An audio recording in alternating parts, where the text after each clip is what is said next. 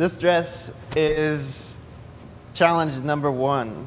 This was the piece to let people know who I am and the direction that I'm inspired by and the way that I design. So I go straight for the leather and I'm looking around thinking am I doing this wrong or what? But this wasn't a dress that you would see at the Oscars or something. This basically they said red carpet. So the red carpet challenge was left a little bit loose. So I decided to go in a direction of maybe the MTV Music Awards or something like that. Somebody a little bit more hip, somebody that wants to make a statement. And I took what I knew, which was the leather, and formed it all the way into the back with the zippers kind of crossing. And just the piecework of the leather, I think, turned out pretty amazing. This is definitely a piece that I'm proud of.